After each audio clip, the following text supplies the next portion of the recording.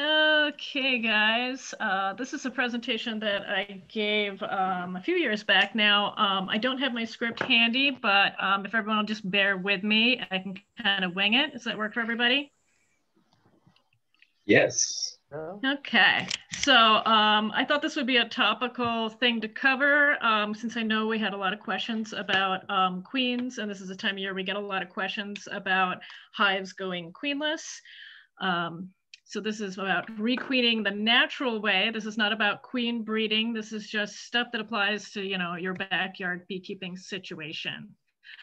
It's really important to know how the requeening process works, because every normal hive is eventually going to requeen, whether you want to or not. Unlike our ancestors, we're finding that queens now only live a year or two, as opposed to 5 years not being, uncommon back in the mists of time. And queens, they're mortal like everything else. They can die. You can lose them to swarming and to this after swarming that we were talking about, secondary swarms. Your bees can decide to supersede your queen, or they may decide to ball your queen for one reason or another, killing her. She can have an accident, like, I'm sure nobody here has ever accidentally squished a queen, but, some clumsy person might hit a queen with their hive tool or roll her between two frames. They can get diseases just like the other bees can, and die of the diseases, and they can die of the mites in the hive that we were just talking about.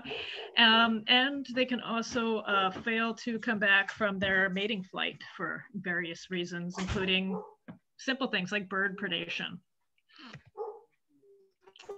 So I'm going to talk about some myths and misconceptions versus what the reality is, some tools you can use, and learning about your hive and how queen right it is, how to tell if your hive is queen right, which is really important, how you're going to make your own replacement queens the easy way. I'm going to talk about that controversial topic of laying workers. And like I said, this is not about commercial methods for making queens, like grafting or on the spot queen grafting, that kind of stuff. Just the natural way that it happens in hives without a lot of human intervention.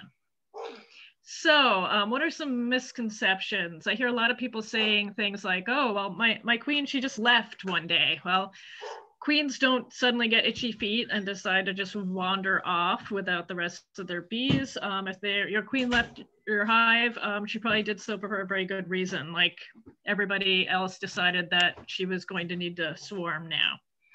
A lot of people think they can only raise their queen in the springtime. But actually here in the Bay Area, you can manage to raise and mate a queen any month of the year. I have actually successfully had a queen return from a mating flight New Year's Day one year, so right in the dead of what is our winter. Some people think that queen rearing is something that only experts should do, but as I said before, every hive pretty much is going to raise a queen at some point if you take reasonable care of it. So it's something that I think everyone should be a little familiar with. People think that only the kind of hives that you buy or that you graft are going to be good enough, but frankly, you can make a very good queen just with a natural method, just as bees have been doing for a very long time. Big myth that I see going around a lot is people expecting that immediately after swarming, that new queen that is in the old hive that the swarm emerged for is going to, boom, just be laying eggs. That's just not true. It takes a while for that queen, after she has emerged, as Peter was talking about, she needs to do this thing called hardening for about a week, and then she needs to go on her mating flights, and then she kind of sits around and thinks about that for nearly a week, all before she lays even her first tiny little patch of eggs. So you do really have to be quite patient when waiting for your queens to get mated. And if you have a swarm with it's a secondary swarm, it may in fact have a virgin queen in it, and you need to wait for her to go and get mated and to think about it for a week and then start laying. Heard a lot of people say, oh, I've got lots of drones in my hive, so she doesn't need to leave the mate, or I'm raising lots of drones so that my queen will have masculine company. And that's kind of great as a little joke, but queens actually go out of their way to not mate with drones from their own hive, partly because it can lead to too much inbreeding, which can lead to spotty brood patterns. They only mate with drones from not the nearest drone congregation area, but the next nearest drone congregation area to try to avoid their own brothers at those sites. A lot of people get scared when they need to requeen a hive that has failed to queen. They don't want to move a frame of hive out of another hive. I don't want to move a frame of brood out of another hive into the queenless hive because they're worried it's going to deplete that hive. But most hives can spare a few eggs to another colony. It's really not a big deal. So what's the truth of the matter? The fact is that bees really, really, really, really want to make you a queen and want to make you a pretty good queen. And usually the most important thing you need to do is to just let it happen and not interfere with the process. Bear in mind that queen rearing is expensive in terms of labor from the queenless hive. They put so much effort into feeding those cells and raising up those queens that they actually will allow half of the open worker brood in the hive to die of starvation because they are concentrating that effort on the queen. But like I said, taking a few eggs from the donor hive really doesn't do a lot of damage to it at all. It is the queen rearing hive that is really putting the big investment in here. So it's really all about just waiting and being patient. So here's some things that I recommend that you have around when you're trying to requeen your hive. One is just a calendar. I'm sure everybody here knows how to work a calendar. It's just really your most important tool in making sure that you are not opening your hive at the wrong point in this process. I recommend you get a good queen/worker life cycle chart. And I think this presentation, I made up one of my own, and there's one online that I'm always referencing and linking to. If I didn't link to it here, I'll give a link in the chat later. You want a good flashlight. What makes a good flashlight? My joke is if you look at your flashlight and the name on your flashlight is something other than a company that only makes flashlights, that's not a good flashlight. That's just a souvenir or swag from a trade show or something, and it's not a good flashlight. Get yourself a really good flashlight. Get yourself a cheap magnifier from the dollar store, especially if your eyes aren't getting any younger. This flashlight, this magnifier is because we want to be able to see those first few days worth of eggs in the completely requeened hive. We don't want to have to wait weeks and weeks before we see capped brood or before we see big fat older larvae in there. We want to be able to detect it when it's at a fairly early stage. Obviously you need to have the right attitude. Queen rearing can be a bit confusing, but it is not a magical process. It is basically a natural process that you can understand using science. If you are trying to produce a queen in a hive, that hive must have eggs or extremely young larvae, those that are less than 3 days old, of what is normally worker brood. So diploid eggs, diploid larvae, because those are what the hive is capable of raising up into a queen. You do need to have drones somewhere in your area, but luckily there's probably, if not your neighbor's hive, there's probably drones out in a hollow tree somewhere. And the good news is that in our area, because of some hives manage to cling on to drones even into the winter, or completely queenless hives that are failing in the winter produce tons of drones. There are pretty much always some available, enough to get the job done.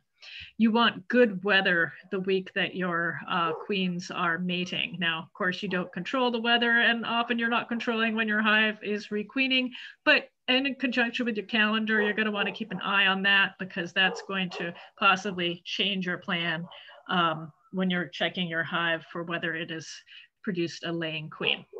And most of all, you need to correctly use your time and exercise your patience. So here is a slightly confusing chart that I recommend that everybody take a look at and take a screenshot of, if they can. And I'm going to explain what you're going to see here. So this represents days. Oops. Yeah, back. And what you have on the top row in blue in each day is what is happening with the worker brood, okay? Blue is worker brood. Why am I talking about worker brood when we're talking about queens? You'll explain that as we go along here. So this is W for worker. So this line, this line, this line, this line is all about workers. In purple here, royal purple for our queen, we have what's happening with the egg that is laid that is going to become a queen, okay? So when you have a hive that is going to make a queen, there is an egg that is going to end up becoming what your queen is. Usually there's more than one. We're just following the life cycle of one here. So for the first 3 days, that egg is just an egg. Same for all bee eggs. They go for 3, actually it's 3.5, but we're gonna say 3 for simplicity.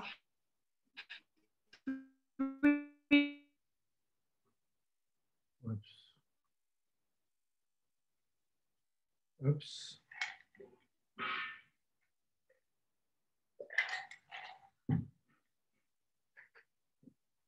Let's give Elizabeth's connection a minute to try and reestablish. Yep.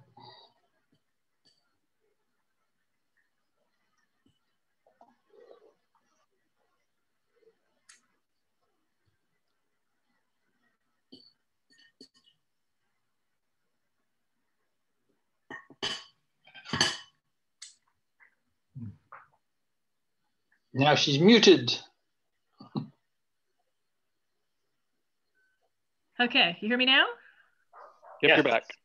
Okay, so day 7, something magical happens. The larva becomes too old to be flexible in the way where it could become either a queen or a worker. It becomes committed to becoming one or the other. I'm not going to get into how that happens and so forth. Just know from day 7 on, the die is cast. Elizabeth, Queen could you cells, put your image back up again, please? I'm sorry? Could you put your image back up again? I am, let's see, my must have gone unshared. Hang on. Do.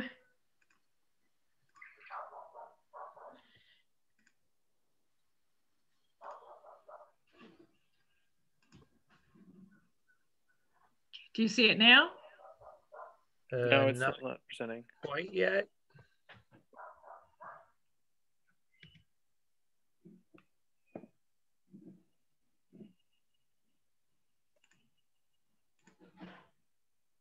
Oh, did she have to reconnect? Do you need to re-enable her, Alec?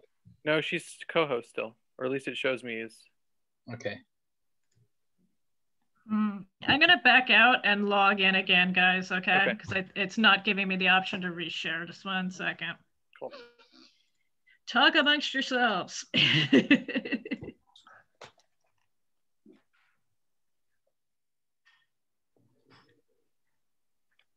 So for you beginners, requeening might seem like kind of a distant possibility. However, I think a lot of you will end up with pretty strong colonies and may decide to split this fall so that you have backup bees going into winter.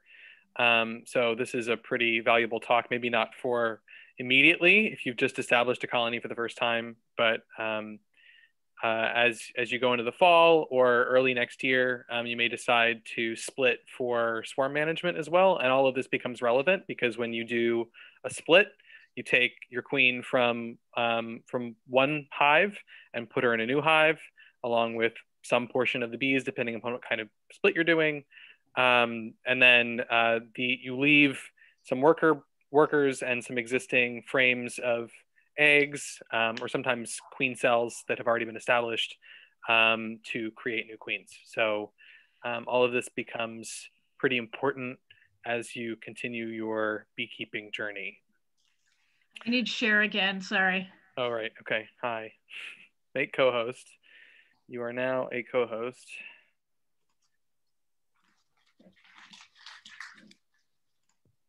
There we go. Okay. So Alex was just commenting about how you'll need this next year. Some of you may need to know about this even this year because it is not uncommon for packages and new swarms to decide to requeen themselves. So it does help to know this even in your first year.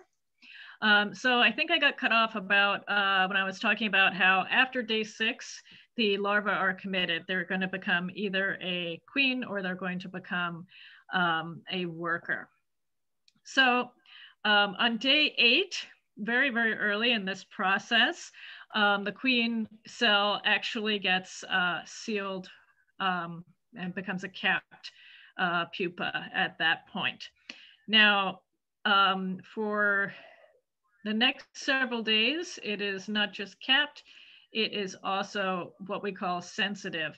That means that at this stage, if you shake that queen cell, if you flip it upside down because you pull the frame out of your colony and flip it over to look at the other side, the queen will basically get birth defects. Often they will develop without any wings, which of course is a disaster for the hive. So it's very important that if you have sealed queen cells in your hive, that you not go in there and start mucking about with every single one of them. Otherwise you may end up without a viable queen. So after it has gone through being capped for about a week, on day 16, the queen emerges from the cell. Now she's probably emerging with maybe 5 or 6 of her sisters. And if the hive is not planning on casting secondary swarms, they will battle each other until there is only one left alive. That remaining queen then spends about a week doing this thing called hardening. She actually shrinks in size. And this is one of the reasons that I tell people, don't go looking, trying to find your virgin in the hive in this period between day 16 and about day 28, because she is very, very hard to find. You might be good at finding laying queens. They're fat, they're slow, they kind of waddle around the frame, they have a retinue, they're easier to spot. Virgins are extremely difficult. I have failed to find virgin queens in a 5-frame mating nook after looking at every frame 3 times. So it's not a good idea to go in there looking for her because it is very difficult. And the other thing is that at this stage, she is not producing a lot of good queen pheromone. And so the bees kind of normally barely pay any attention to her, except to feed her when she asks. But if you go in there and you start disturbing the hive and they decide that they're under attack, they may actually sting that virgin queen to death. So one of the biggest mistakes you can make is to go in and start tearing your hive apart right after it's swarmed or right after you know that it has started queen cells, trying to find that virgin. That's actually the worst thing that you can do at that point. So she hardens at this point. She shrinks, she does her orientation flight, she becomes strong enough to go on her mating flight. That's going to happen sometime around day 22 or 23, weather permitting. If it's really, really cold in this time period, if it's really, really wet, if it's really, really windy, she may actually postpone her mating flight up to a couple of weeks. She can't postpone it more than a couple of weeks, or she will become a drone layer forever. She will never mate. But you know, if you know that your mating flight is coming up for your queen, mark your calendar and check the weather on those days to make sure that that was good mating weather. As I said, after she mates, she kind of hangs around and thinks about things for a few more days. And then the earliest day she might lay her first egg is the 27th. Now, that doesn't mean that on the 27th, you can bust open the hive and, you know, find sheets and sheets and sheets of brood. That means one little tiny patch of eggs. And she may be doing weird things like laying 2 eggs in a cell at first because she's not very good at this yet. So I usually recommend that people wait until more like day 30 or so before they go in with that flashlight and start looking for eggs. You know, it gives her a chance to get in there, to start laying really well, to really be producing a lot of queen pheromones so that she doesn't get accidentally balled by her own workers, and so that there's just a big enough patch of eggs to find. Now, of course, when you go into your hive, you maybe don't know exactly where you are in this process. So often people say, I went into my hive and I'm queenless. Do I need to go and get a new queen? Well, as you can see, this can be a very long period of being queenless. So if you squished your queen on day 1, or you otherwise removed a queen, or they swarmed, which usually they do around this time, but again, it's kind of weather dependent, so it could be at any point in this process, just about. It can be quite a long period where there is no queen or no detectable queen or one of these very super sensitive virgin queens in the hive. So I always tell people, take a look at what's going on with your worker brood. Because of course, if your queen died this day, she will have not laid any more eggs, obviously. So that means that the worker eggs that were eggs on that day, there won't be any more. So they're kind of acting as a timer or a calendar for your process. So if you look in your hive and you see plenty of worker eggs, you're either in these first 3 days or your hive is queen right. If you're going in there and you start to see, oh, look, it looks like some queen cups have something in them, seems to be developing, and I still have lots of young worker larvae, as well as old worker larvae and old capped brood, then you know that you're more about this time period. If you go into your hive and you only see capped worker brood, then you can, with or without queen cells, you know that you are somewhere in this period. Once you get to day 21, that's when all your worker brood that was was laid at the same time as your queen eggs, they've already emerged. So if you go into a hive and you see no queen and absolutely 0 worker brood, hopefully you are in your final week of requeening. And it isn't a good idea to then go in and introduce a new queen because you're going to have one in a week. So keep this calendar handy, I guess, because you can refer to it and you can compare it to what you see in your own hive. And that will help you to mark your calendar and know when is going to be like day 30 or so, when you should be looking for those new eggs from your new queen. So people are already saying, how do I know if my hive is queen right? I say it's easy as 1, 2, 3. First of all, do you see eggs in your hive? If you have the black foundation or some older comb, it's a lot easier to see than it is on this light colored honeycomb. Next question, are they in worker cells as opposed to drone cells? Not talking about drones at any point when I'm talking about these eggs. I'm only talking about worker or queen eggs. And are there just one egg? Is there just one egg in each cell, usually pretty nicely centered? So if you see solitary eggs in your worker cells, you know that you had a laying queen 3 days ago.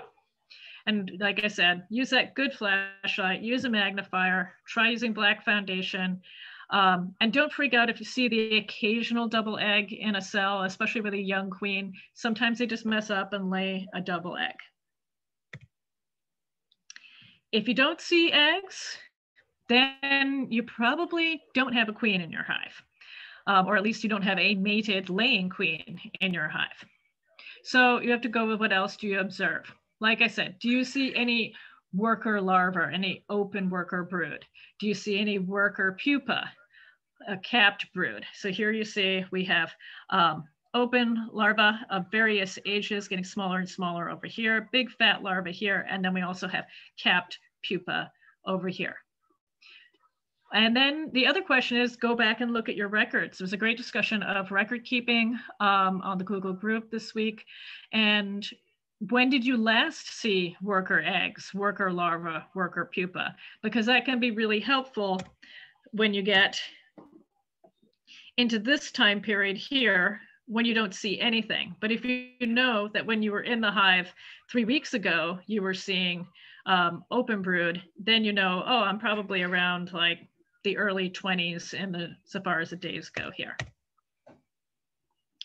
Highly recommend that you laminate a life cycle chart that shows both queen and worker development stages, and you keep that in your kit, or you can just memorize the important dates. I keep mine on my refrigerator, and I really highly recommend getting one as a tattoo. It's just the most handy beekeeping thing ever.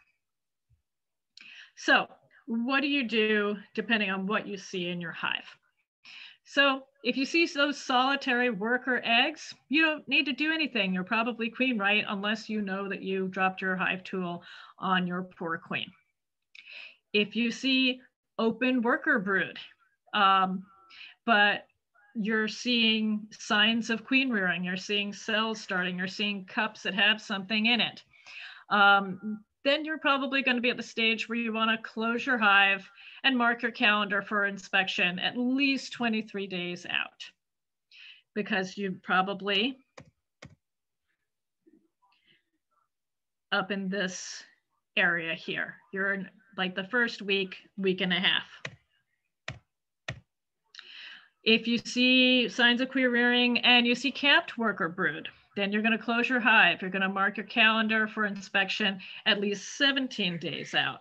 Again, because then you know you're somewhere in this 2-week period here where the worker brood is capped and the queen is doing who knows what.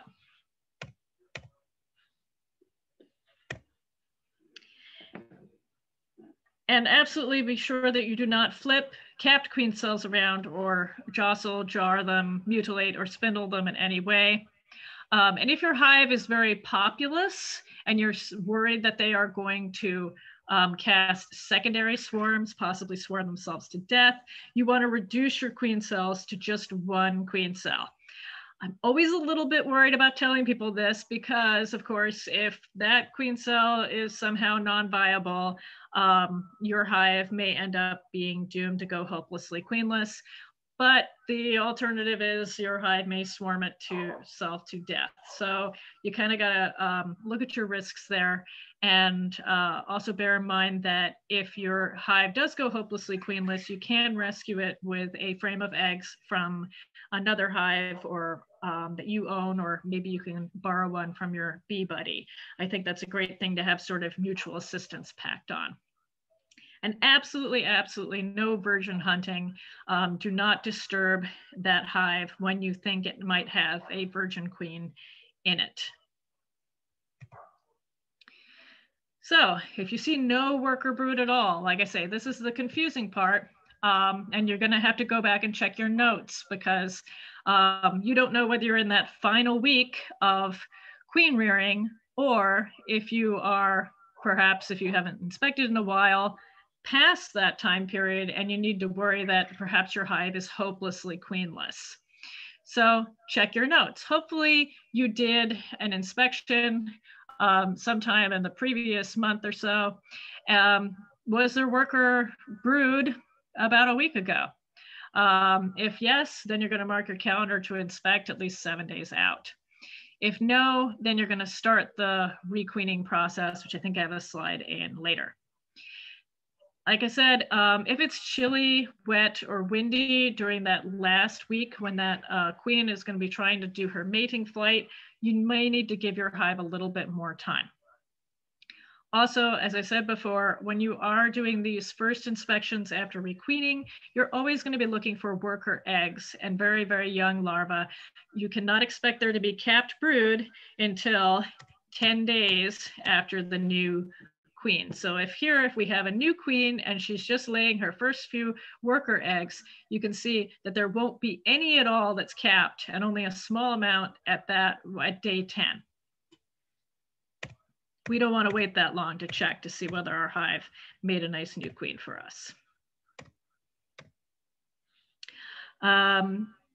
Here's the thing, hives that have failed to raise and mate a queen within about a month from that egg are what's known as hopelessly queenless. And that is because they don't have any eggs or any of that kind of undifferentiated, uncommitted young larva with which to make another. That is basically a doomed hive that will never make anything again but drones without intervention. So what if you need to deliberately requeen your hive because you suspect it is hopelessly queenless?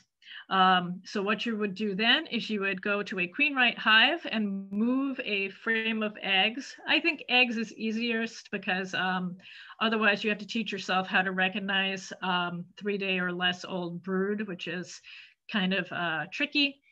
So you take that and you move that into the queenless hive, and you're going to mark your calendar to inspect 4 weeks to a month out. And again, remember, when that inspection day arrives, you're going to be looking for worker eggs again. I like to say that having 2 hives is kind of like having 2 candles. If one gets blown out, you can always relight from the other one. Same thing with your hives, or like I said, have a bee buddy, have a mentor.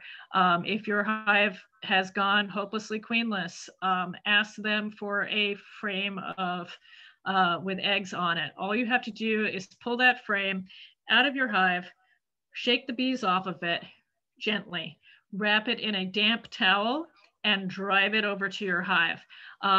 It is even possible to send bee eggs in the mail. It used to be a really common thing. Again, wrapped in a little piece of damp toweling. But honestly, keep it simple and just drive them over in your car. And again, don't be saying I don't have any capped brood. You're looking for eggs. You can't wait to look for capped brood. At that point, your hive is probably so hopelessly queenless. You're going to have a big, big laying worker problem. And bees that have gone laying worker will resist starting and raising a new queen, and will reject a mated queen that you give to them in a cage. So this is what young larvae are about. Usually you're going to find them fairly close to where the eggs are in your colony, sort of a gradient. They're usually quite swimming in a milky sea of brood food. And you want ones that aren't yet curved all the way into a C. So this one is too old. These are kind of getting past it. This one's good. It's like a banana shape. It's not properly curled up like a total C. But you can see this is really, really tiny, right? And you don't need a ton to make a queen. They really only need a small patch of either eggs or these super young brood, and they will manage to make all the queens that they need. Laying workers. So laying workers could be its own presentation in its own right. Just some information here about them because it's very relevant to queen rearing, because if you laying workers are what you get if you don't get a queen. You know how they say that experience is what you get when you don't get what you want? Well, laying workers are kind of the crummy thing that happens when you don't get what you want in this case, which is a queen. So laying workers, there's a lot of myths, a lot of misconceptions about this. There's actually always a few laying workers in any hive. There's always a few that have ovaries that are kind of resistant to the pheromone that causes their ovaries normally to not develop. So there's always a few of them laying eggs in the hive, but those are policed, meaning eaten by the other workers. If you thought human police brutality was bad, bee police brutality apparently involves cannibalism. So in a normal hive, there are a few laying workers, but those eggs get eaten by the other workers. And so it's basically a non-event. Once your hive doesn't have open worker brood in it, does not have larvae in it, it doesn't have enough of this pheromone, and then the worker ovaries start to grow. Now, it isn't a black and white thing where it's like, oh, everyone's laying worker or everyone's not laying worker. It's kind of like some bees are more susceptible to becoming layer workers than others on an individual level. So it's kind of a problem that gets worse and worse and worse as time drags on without open brood. So about a month without open brood, which is about 6 weeks, after the queen is dead or stopped laying, is usually when it starts to become a real problem for you. And what you will see then is spotty drone brood in worker cells. It'll be somewhat less spotty in drone cells because the bees are able to lay better in the drone cells. You'll often see multiple eggs in a cell, meaning like 3 to 6, not just the occasional paired egg in cells, and they're usually not centered. That's because the abdomen of a worker bee is really, really short, and she doesn't have those super long, beautiful hind legs like a queen has, and so she's not able to squat into the bottom of that cell properly, and so she ends up laying the eggs kind of on the side more of the cell, not centered. You'll also see crazy things like eggs on top of pollen. And again, this is a sign that things have gone really, really bad, and you've got just tons and tons of laying workers, and your hive is basically toast at that point. Now, the really crummy thing about laying workers is that each one of those laying workers gives off a little bit of queen pheromone, which fools the hive into thinking that it has a queen. So they usually will not accept a queen that is introduced. And often, even if you give them suitable frames of eggs, they will fail to make a queen cell on that first frame of eggs that you gave them. They might make it if you gave them a second frame after a week. Once they've had a week's exposure to the open brood in the first frame. But at that point, you're really talking about a very weak hive at that point, because of course, you've been losing bees to old age for 6 weeks, and now you're not gonna have significant amount of new bees for several more weeks anyhow. So you're in a bad situation at that point. So here's some nice pictures. You can see over here, you just have a case where, whoops, queen made a little whoopsie doodle and put 2 eggs in 1 cell. But Everything else looks pretty good, looks pretty normal. Whereas here you're seeing just tons of eggs everywhere. And here you're seeing eggs even on top of pollen in here. So there's a bunch of different ways that you can reform laying workers. Some people recommend shaking out the laying workers in your yard, believing that the laying workers cannot fly back to the colony. I think it's actually a myth that they can't fly back. I think it has more to do with the fact that if you shake them all out, they get so disrupted, and by the time they're back in, they're are perhaps more willing to accept a queen. I don't like to recommend this method, though it comes up a lot because, you know, most of us live in suburbia, and I know my neighbors would not appreciate it if I went to the far side of my yard and shook every bee in my hive out onto the ground and had tons and tons of bees swirling about. So the methods that I like to recommend is to put the hive with the laying workers on top of a queen right hive with a piece of window screen in between.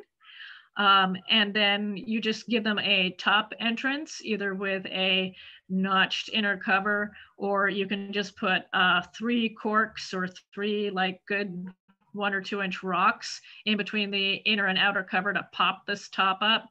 You just don't want to, you know, force these poor bees to be locked in here with no way of getting out for a week.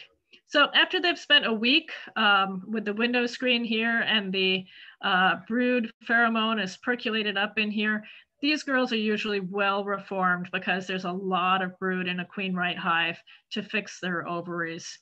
And that way, it's one way that you can get enough you can get some use out of those workers as opposed to simply euthanizing them or letting them continue being laying workers, which is basically dooming them to die of parasitic mite syndrome. So you can put them on here and reuse your laying workers that way and reform them. And then just pull that screen and combine them. And then, you know, they've contributed a little bit to the well-being of this hive. And maybe in 3 more weeks or so, you could try splitting your hive again. Another thing that you can also do is, like I said, you can add a frame of young worker brood and eggs to the laying worker hive until they start a new cell and raise a new queen. And then, of course, you got to time out when you're going to check your bees on that. So good resources. Obviously, any good beekeeping book will have those developmental charts that you can photocopy and put in your kit. There's this great presentation on the day of life of a young honeybee queen by Dr. Tarpey. It's on YouTube. Another one on well-mated queens produce the busiest bees. And this was a really great site talking about laying workers. That's really helpful for understanding what's going on there. And that's about it. And basically, patience, and you will end up with a queen almost always. I just want to add that one of the major ways that people lose queens if they didn't do something silly like opening up their hive at the wrong time is they do get lost sometimes during the mating flight. So you can do nothing wrong and occasionally end up with a queenless hive. Often the queen can go out and get lost coming back, or, you know, maybe she gets eaten by a bird or a dragonfly, and that's just something that happens in nature, and it's something that you have to be aware of and be on guard against, because like I said, if she doesn't come back, you need to requeen that hive so that you don't end up with a hive full of laying workers. But 9 times out of 10, at least, if you do the right things, your hive will produce a perfectly good new queen for you. So thank you very much. Sorry we didn't have the promised presentation tonight, but I hope this is helpful for some people. Great, thank you, Elizabeth. Does anybody have questions for Elizabeth? And then after that, we'll go do the raffle.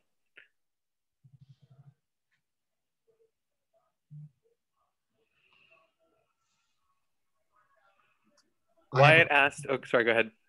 I'm a little bit confused about the 30-day thing. So I understand that the very first she could be laying was 30 days. But then when you were talking about not having queen right, having laying workers, you have to be worried about after 30 days or No. is it after 5 or 6 weeks? It is after 30 days without any open worker brood in the hive. So here's the thing. If you're talking about from when the last egg was laid in a hive, you will still have open worker brood. See here, we have young larva, old larva, old larva, and then capped, okay? So for 10 days, even when the hive is queenless, they still have that open worker brood. And the effect of it is that pheromone is lasting. Now, as we get down to like 31 days, 32 days, now it's starting to wear off and you've got more and more of those workers becoming laying workers at that point. So it is, starts to become a problem about 30 days after the last bit of worker brood is capped. Does that make sense? Yeah. So 40 days about. Yeah, so you're talking about, I like to say it's about 6 weeks after your queen was dead or otherwise removed from the hive. Got it, thank you. Mm-hmm. I have a question. Mm-hmm. If you see that there is no queen at the end of 30 days, do you have any kind of like movement you can do, provoke bees to show that they have a queen, it just does not lay yet, or if they don't have? So because I usually don't wait until 30 days and until all brood is gone. And I'm trying to make sure before. So I usually give them frame from other hive with eggs, a little bit brood, and see if they start the queen cells, it means they don't have queen. If they don't start it, they kept it. So it means everything is okay and I can happily sleep after. Yeah, I hear you there, Ella. I didn't include that in this presentation, so I felt like I was maybe already losing people on this, but one thing you can do is if you get to your point of inspection, you're about 30 days in, and you're not sure, you can't quite find those eggs, maybe the weather was a little bit off that week and you're just not sure whether she made it back or whether she got mated, is you can always introduce a frame with eggs and young larvae on it at that time. It won't hurt anything. And then go back and check in another week and see, first of all, look for eggs on those other frames and see whether they started cells. If they started cells, then you know that something happened and they did not successfully requeen, and you're going to have to give it from that point another 3 weeks, so 4 weeks from putting in the frame with eggs in it. Great point. Yeah, thank you. And let's see, we have some questions. Yep, it's Wyatt asked about supering. So how long do you wait before you super? Oh, for supering on a queenless hive or just generally waiting for supering? Wyatt got a nuke, so this would be a brand new nuke installed. Wyatt, are you in an 8 frame or a 10 frame? 8 frame. Okay, so Okay. Go ahead, Elizabeth. Okay, so what I would concentrate with a new nuke on, or and this applies to package people as well, is you want to get all of your brood boxes fully drawn out. So once your first brood box has about 70% or 7 out of 10 of the frames drawn, then you want to look at adding your next brood box on there, and there's some manipulations you can do to make sure that that works well and is successful. And then once that is drawn 70%, 7 out of 10 frames, then that's usually when you start thinking about adding your super at that point. Why it's an 8 frame though, so 6 frames out of around 6 of your 8 frames should be drawn. Oh yeah, but oh, sorry, I didn't hear there was 8 frames. Sorry. Yes, 6 out of 8 or 7 out of 10, depending on what you're doing. Yep. Cool. And then somebody asked if this would be recorded and put on the Guild website. Elizabeth, it is recorded, but I need to talk to Elizabeth whether or not she's okay with us putting it on the Guild website. Sure, we'll put it up. We'll talk later, but okay. I think we'll put it up. All right, cool. And I also answered Mark, you had a question earlier. I had to make some assumptions about what you were asking about. You're asking about high winds and how that affects something. And I was guessing it was the Virgin Queen mating flights, but if it was something else, please speak up. Yeah, actually, I was just listening to Elizabeth, and then up in the Laurelwood area, we've had off and on high winds for last couple of weeks. So we're just kind of interested to find out, how that affects everything. Yeah, sometimes if it is very high winds, they will postpone that mating flight. And if they have to postpone it more than a couple of weeks, they will actually never mate, and they will become what's known as a drone laying queen for all their lives. So I would say that if you're dealing with that sort of situation, take a page from Allah's book, and when you think you're at about the 30 to 35 day range and you don't see any eggs in there, put a frame of eggs and young larvae in from another hive and see what they do with it. That way you will have staved off them going laying worker for a little while longer, and you'll also have given them another chance to start a queen if they have been unsuccessful. All right, very good, thank you. All right, are there any other questions, or should we go ahead and start the raffle?